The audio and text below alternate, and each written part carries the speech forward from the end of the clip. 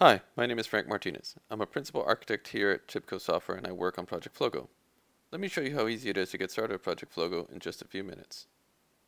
Project Flogo is an open source project for IoT integration and application development.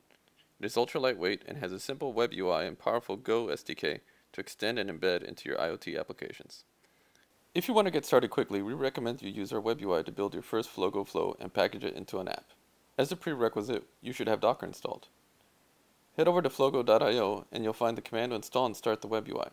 Just copy and paste it into your terminal and it will pull down all the required Docker images. In just a couple of minutes your environment should be set up and you'll be ready to build your first flow.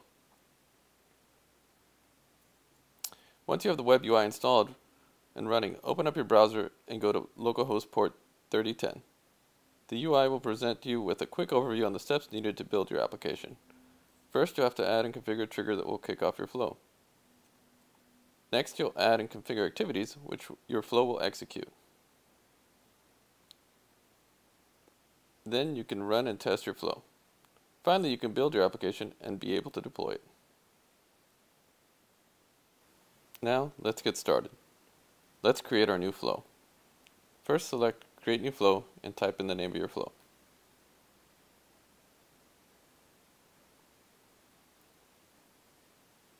Now, we'll add a trigger. A trigger is what will kick off our flow, and in this case, we're going to create an HTTP trigger. We'll set the port to be 9121 and make the operation a simple get. The path that will kick off our operation will be test. Save this, and now we'll add a simple log activity, which we'll use to display a hello world message. Now, once we've done this, we can build our application for various platforms, we can make a copy of it, we can export it for use in the CLI, we can also export it so we can import it into another web UI instance. Now, if you're like me, you'll probably want to check out the CLI and see some sample code. Just head over to the Flogo CLI GitHub repo and check out the installation and getting started sections. There are a couple of prerequisites needed in order to run the Flogo CLI. Make sure you complete these steps before installing it. You just copy this command to your terminal and install all the required libraries and set up the Flogo command line tool.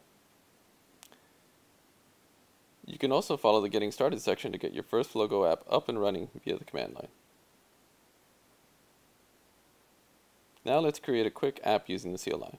First, let's type Flogo create my app to set up your app. Once that's done, we can add our triggers and activities.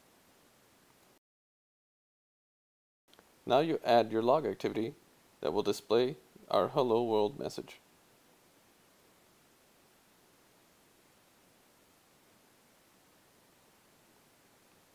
Next, we'll add our HTTP trigger that will kick off our flow.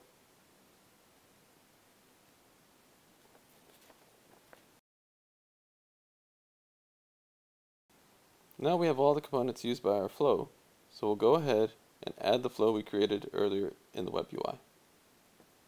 And now we can build our app. Let's go to the bin directory to start our app.